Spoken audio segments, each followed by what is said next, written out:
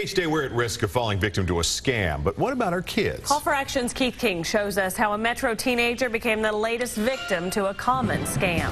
Krista and Mark, good evening. Recently, I told you about the mystery shopper scam. You get an offer in the mail to go shopping and rate the customer service. The offer includes a paycheck. Well, tonight, parents, you might want to remind your kids of the risks that can happen.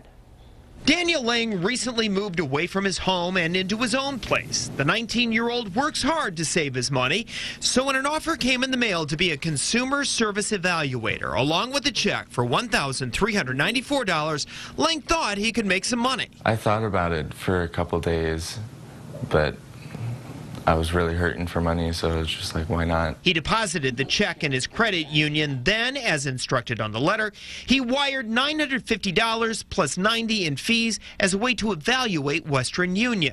He could keep $300 for the job.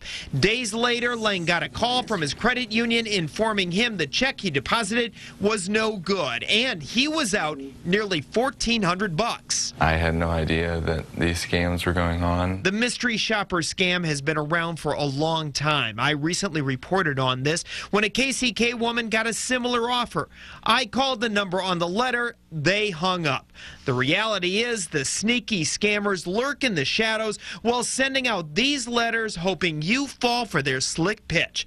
Lang's mom saw my report. He was just the perfect kid.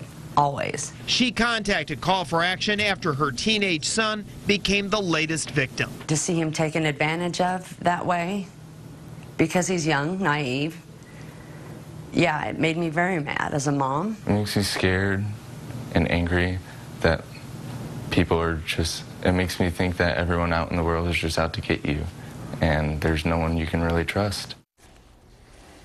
Well, I spoke to Western Union this afternoon. A company spokesperson says that they train their employees to be on the lookout for possible scam victims.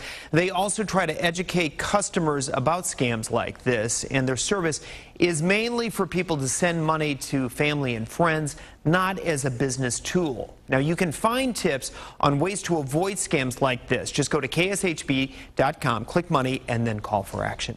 For Call for Action, I'm Keith King.